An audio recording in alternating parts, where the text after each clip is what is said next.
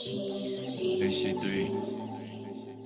It's that butterfly face, no longer in my flesh. Came out of that cocoon and now I'm flying to its nest. It's that butterfly effect, transform no optimist. And now I'm in my prime, new creation for Jesus, yeah.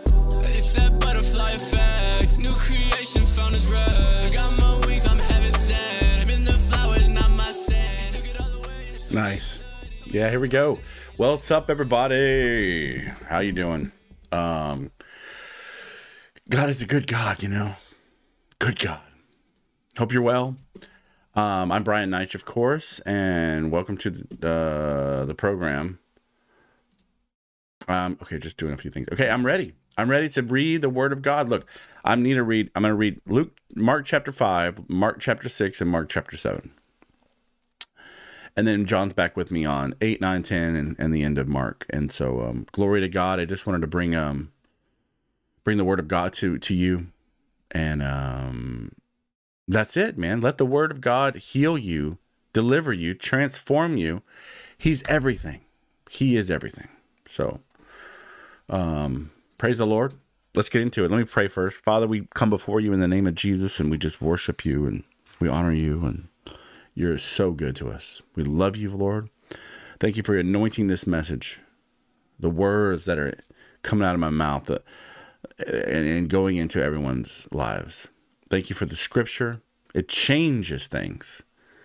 You said if you believe for the prophet, the reward of the prophet, and we receive the prophet, you'll receive the reward, and we receive it, Lord. Revelation, knowledge, wisdom, and understanding in Jesus' name. Amen. All right, here we go. So, okay, Mark chapter number 5. Right. Let me zoom in, get everybody, see how much I can go here. Okay. Jesus heals a man with a demon. Here we go. They came to the other side of the sea, to the country of Gerasenes. And when Jesus had stepped out of the boat, immediately there met him out of the tombs a man with an unclean spirit. He lived among the tombs, and no one could bind him anymore, not even with a chain. So these demons were strong in this guy. For he had often been bound with shackles and chains, but he wrenched the chains apart, and he broke the shackles in pieces. No one had the strength to subdue him. Night and day among the tombs and on the mountains, he was always crying out and cutting himself with stones. Man, this guy's in torment, obviously. And when he saw Jesus from afar, he ran and fell down before him.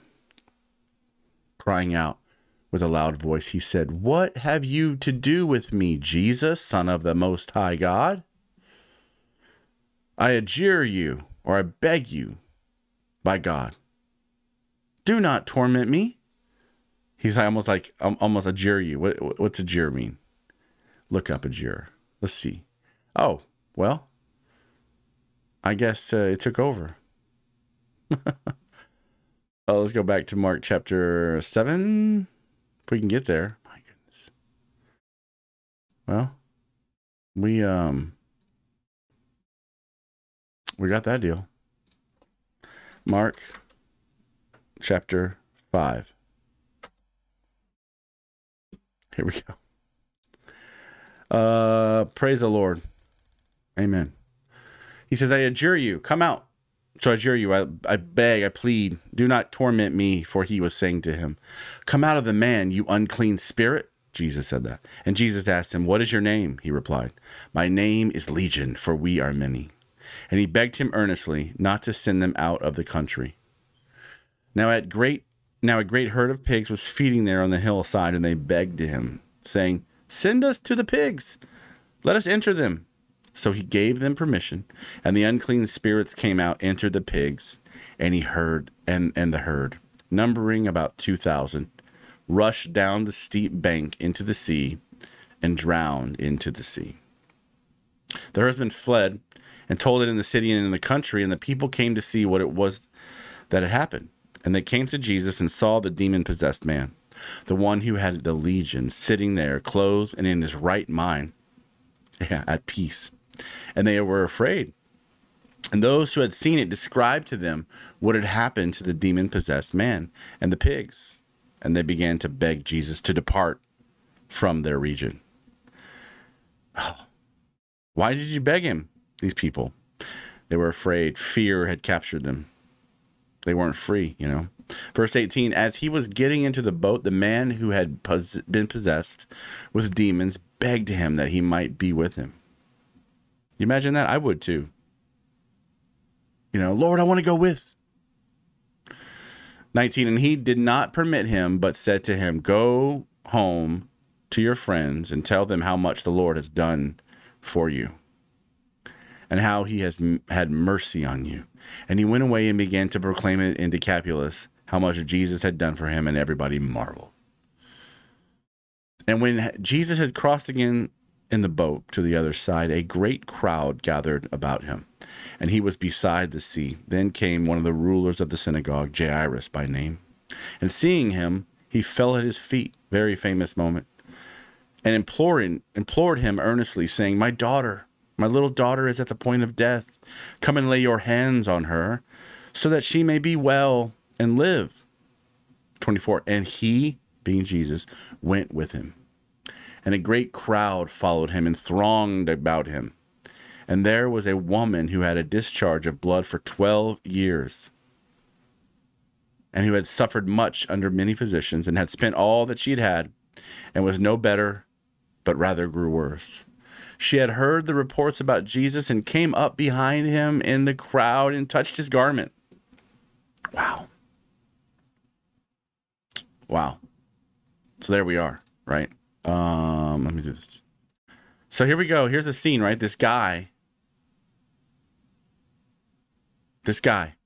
Jairus, coming to get healed. His daughter to get his daughter healed.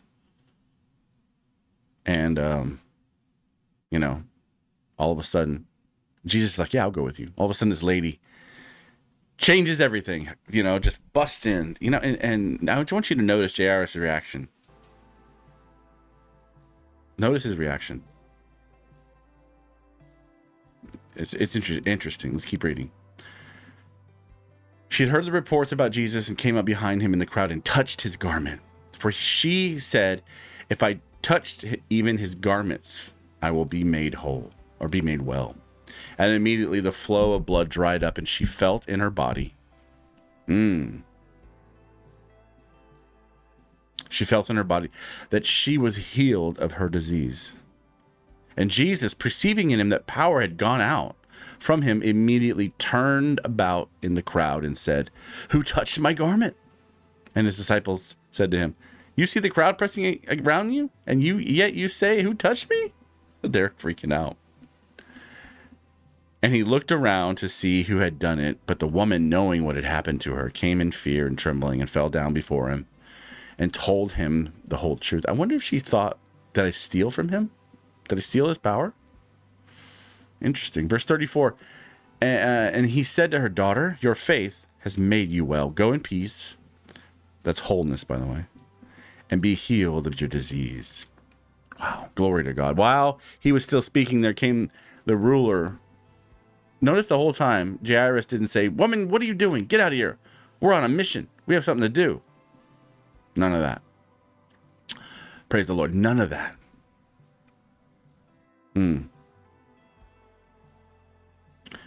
Praise the Lord. Someone came from the ruler's house who said, daughter, your daughter is dead. Why trouble the teacher any further?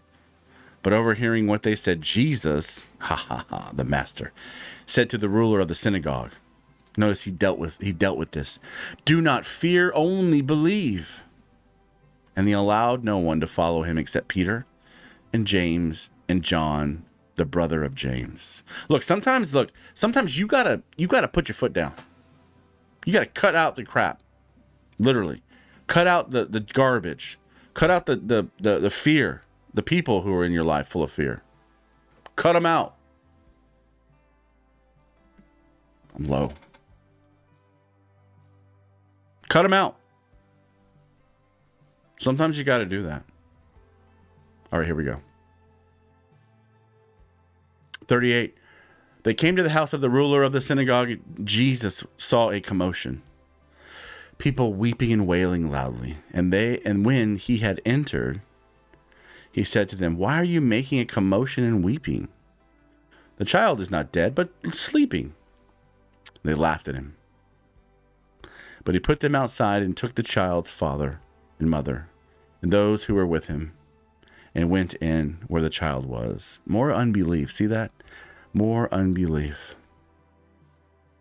But not Jesus. 41. Taking her by the hand, he said to her, "Talitha cumi," which means, "Little girl, I say to you, arise." And immediately the girl got up and began walking, for she was 12 years old. And they were immediately overcome with amazement. And he strictly charged them that no one should know this, and told them to give her something to eat. Glory to God. Another wonderful moment. Glory to God. The power of darkness destroyed. Let's read chapter 6. Here we go. And he went away from there and came to his hometown. And his disciples followed him. And on the Sabbath he began to teach in the synagogue. And many who heard him were astonished, saying, "Where did this man get these things?" Like they probably knew him, right? "What is the wisdom given to him? How are such mighty works done by his hand? Is not this the carpenter, the son of Mary, and the brother of James and Joas and Judas and Simon?" Or Simeon? Or Simone? Simon. "And are not his sisters here with us?" And they took offense at him. Yeah. Oh, horrible. That's the first thing you should never do. Don't take offense at Jesus. You won't receive anything from him. Verse 4, and Jesus said to them, "A prophet is not without honor, except in his hometown and among his relatives and in his own household." And he could do no mighty work there, except that he laid his hands on a few sick people and healed them. And he marveled because of their unbelief. This, my friends, is wicked. Unbelief is wicked, twisted, evil. And he went about among the villages teaching. Verse 7, and he called the 12 and began to send them out 2 by 2, and gave them authority over the unclean spirits. He charged them to take nothing for their journey except a staff, no bread, no bag, no money in their belts, but to wear sandals and not put on 2 tunics, a long garment. He said to them, wherever you enter a house, stay there until you depart from there. And if any place will not receive you, and they will not listen to you, when you leave, shake off the dust that is on your feet as a testimony against them. So they went out and proclaimed that people should repent. And they cast out many demons. Now he's talking about the disciples here. And anointed with oil many who were sick and healed them. Glory to God. By the way, you can do that too. You can do that too. Believe and do it. Command the devil out of people. Lay hands on people and say, be healed, and believe that God will heal them. That's our job. That's our role. We're the body of Christ. We're his ambassadors. Glory to God. Verse 14, King Herod heard of it, for Jesus' name had become known. Some said, John the Baptist has been raised from the dead. That is why these miraculous powers are at work in him. Herod probably scared. But others said, he is Elisha. And others said, he is a prophet, like one of the prophets of old. But when Herod heard of it, he said, John, whom I beheaded, has been raised from the dead. For it was Herod who had sent and seized John and bound him in prison for the sake of Herodias. Oh, that's his adulterous fling. His brother Philip's wife, because he had married her. For John had been saying to Herod, it is not lawful for you to have your brother's wife. And Herodias had a grudge against him and wanted to put him to death. But she could not, for Herod feared John, knowing that he was a righteous and holy man, and kept him safe. When he heard him, he was greatly perplexed, and yet he heard him gladly. Wow. Herod heard him gladly. That is interesting. But an opportunity came when Herod, on his birthday, gave a banquet for his nobles and military commanders and leading men in Galilee. For when Herodias' daughter came in and danced, she pleased Herod and his guests. He's probably lusting after this girl. That's not okay. And the king said to the girl, ask me for whatever you wish. You know Herod's drunk here. Ask me for whatever you wish, and I will give it to you.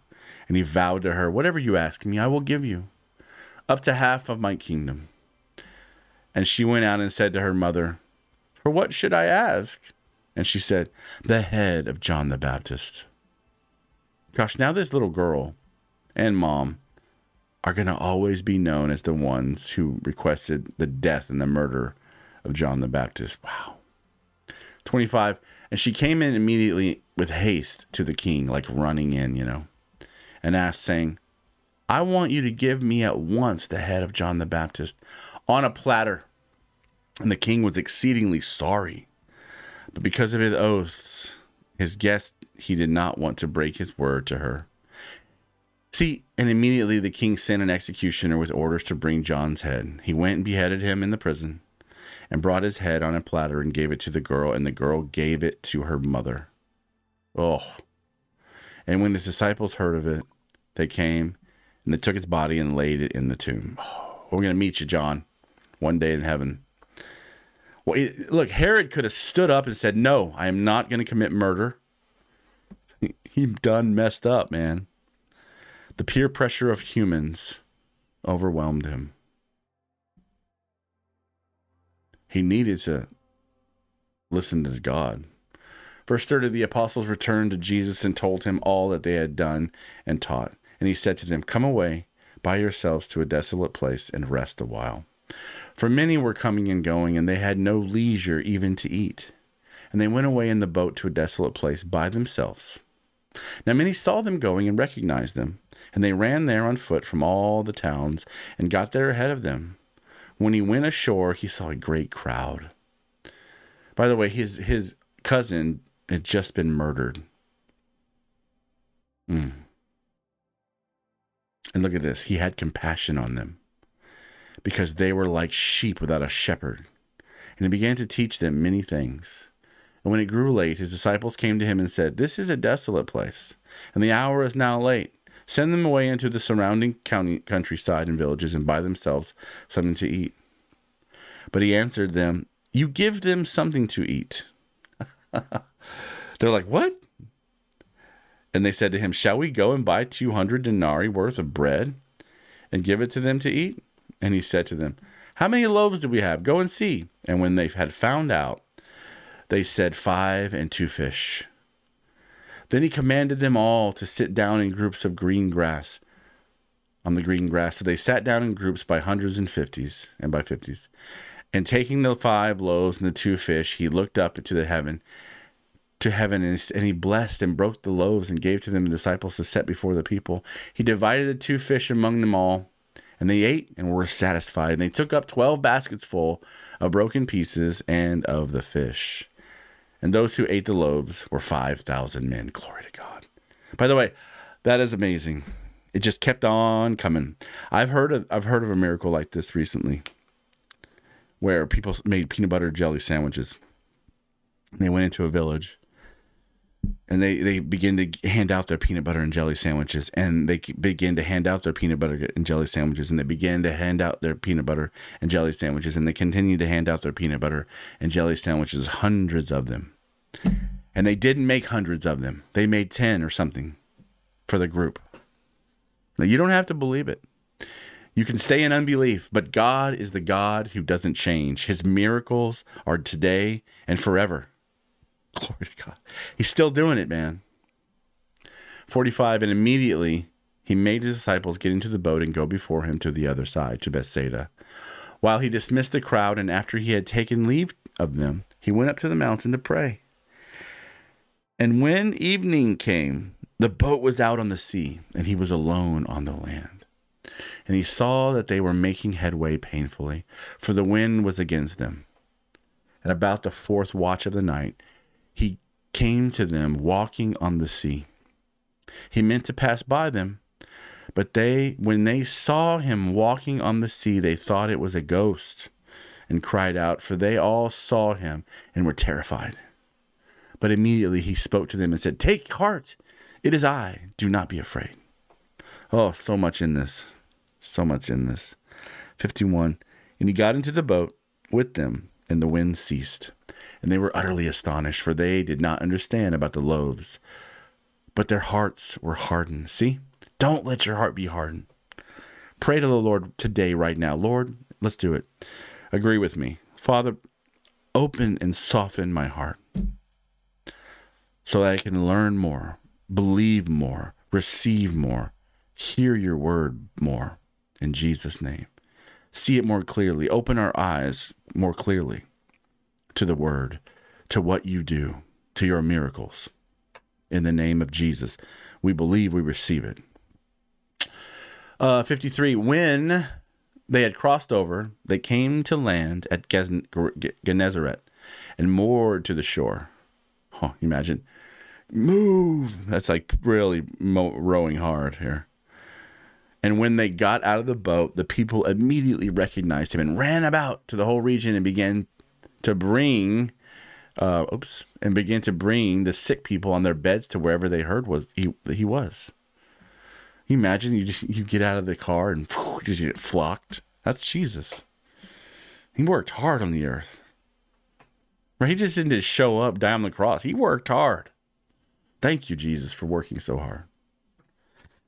Making Alaska and Hawaii, all these wonderful places in the world, Japan, China, Russia. And wherever he came in the villages, cities, and countryside, they laid the sick in the marketplaces and implored him that they might even touch the fringe of his garment. And as many as touched it were made well. He worked hard. He poured out the power of God everywhere. Bless the Lord. Bless the Lord. So wonderful, Jesus. You're so wonderful. All right, here we go. Chapter 7. We're going to finish with this one. What a hard-working master. Now, when the Pharisees gathered to him with some of the scribes who had come from Jerusalem, they saw that some of his disciples ate with hands that were defiled, that is, unwashed. It's like, what do you know? You don't eat with your fingers sometimes? Come on, boy. For the Pharisees and all the Jews do not eat unless they wash their hands properly, holding to the tradition of the elders. Notice it doesn't say the Bible. It's the tradition of the elders. And when they come from the marketplace, they do not eat unless they wash. And that's good practice. And there are many other traditions that they observe, such as the washing of cups and pots and copper vessels and dining couches. And the Pharisees and the scribes asked him, Why do your disciples not walk according to the tradition of elders, but eat with defiled hands? And he said to them, Well, did Isaiah prophesy of you hypocrites, as it is written? This people honors me with their lips, but their heart is far from me. Oh, I literally remember reading this text saying, oh, the generations that do that. Verse 7, in vain do they worship me, teaching as doctrines the commandments of men. Oh, it pierces my heart now just to know that people serve and love their teachings of men, but they forget the Bible. They forget God, his word, Jesus, the word. In the beginning was the word, and the word was with God, and the word was God, and the word became flesh. And he gave those who believe in him the power to become the sons of God. That's it. Not tradition. Not some church father you think is who this and who is that. And it's the word of God. It's the word of God. I'm going to take a moment here, my beloved. Hold tight to the word of God. Yes, and his spirit. But go back to his word. Check the spirit. Is it the right one? Yes, it is. No, it's not. Sometimes you have to, the Bible says, test the spirits. Hold to the word. Peter writes in the first book, we have this precious word, this sure word, more sure than when I heard his word on the mountain. I heard God say, this is my beloved son. But we have the word of God, the scripture. Hold to the Bible. Hold to the covenant, the testament. That's the answer. That's the answer. Well, brother, you can't just be Bible only. No, you can't. You have to follow the Holy Ghost.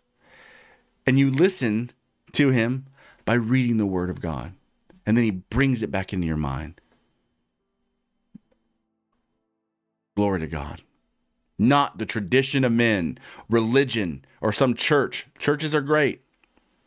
But you always go back to the man, the master, God man, Jesus, our Lord. Take note, my beloved. I say this because you are loved by me. Well, of course, and God. All right, let's keep reading. Verse 8, you leave the commandment of God and hold to the tradition of men. And he said to them, you have a fine way of rejecting the commandment of God in order to establish your tradition. Notice that's your tradition. Look at me. Look what I'm doing. For Moses said, honor your father and your mother, and whoever reviles father or mother must surely die.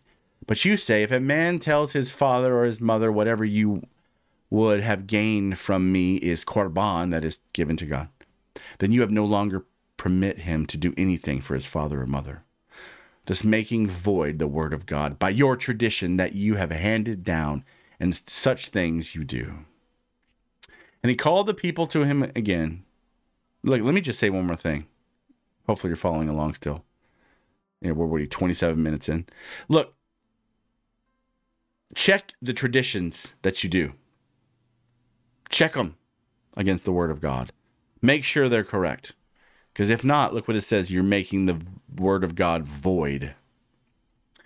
And he called the people to him again and said to him, you know, I'm going to change this to the King James. Amen. I think I can switch versions. Yeah, right here. 713. 1900. I hope this is the right one. Okay. And when he called the people, and when he had called all the people unto him, he said unto them, hearken or listen unto me, every one of you, and understand. There's nothing from without a man that entering into him can defile him. But the things which come out of him, those are they that defile the man. The words, by the way. He's talking about the words. If any man has ears to hear, let him hear.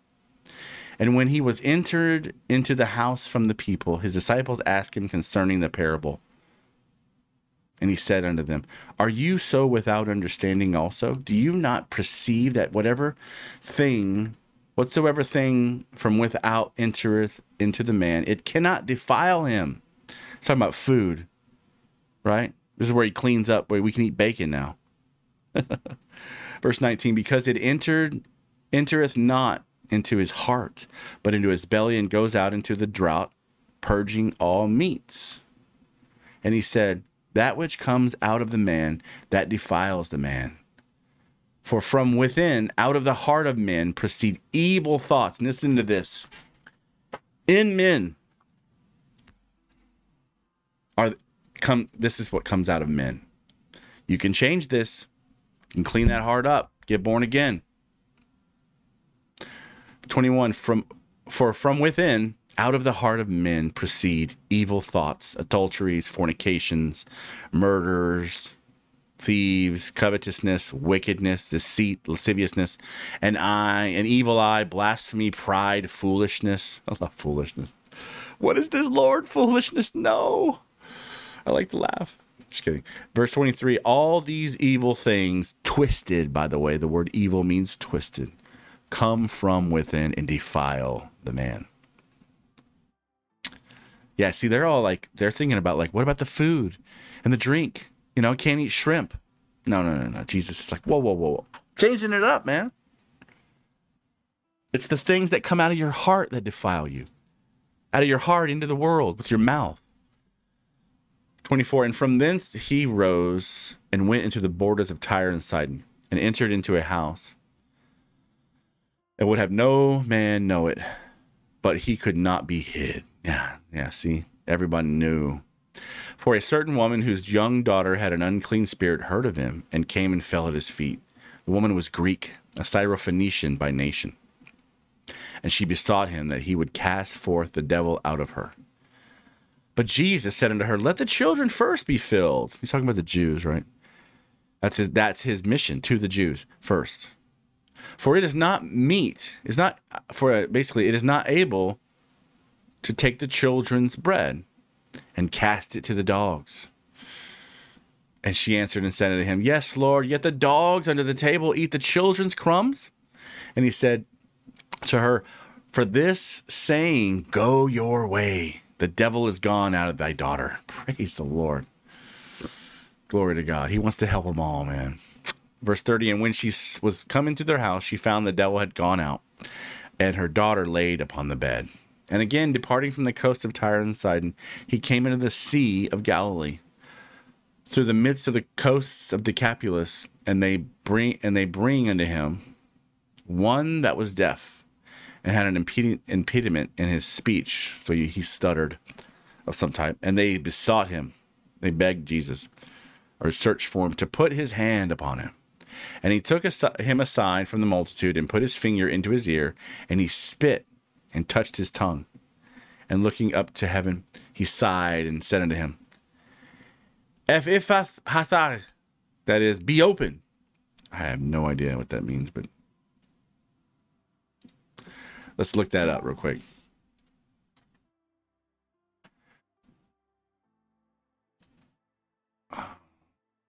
It's Arabic. Let's see how it sounds. Let's see if it'll read it for us here. Read aloud here. Ephphatha. Ephphatha. Okay. Be open. And straightway his ears were open, and the string of his tongue was loosed, and he spake plain, and he charged them that they should tell no man.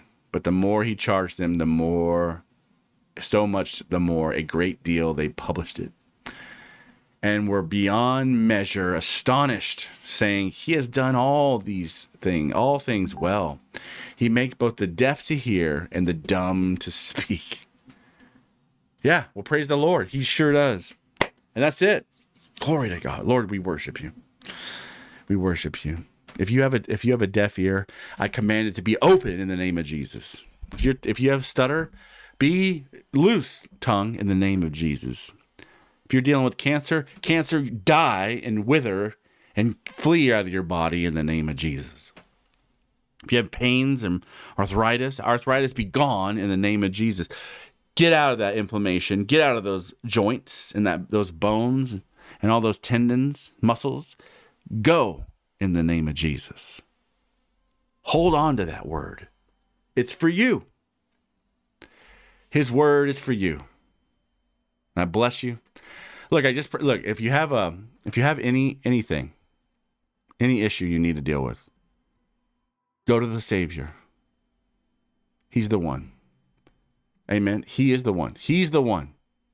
He's the one who changes everything. I'm telling you. He's the one who changes everything.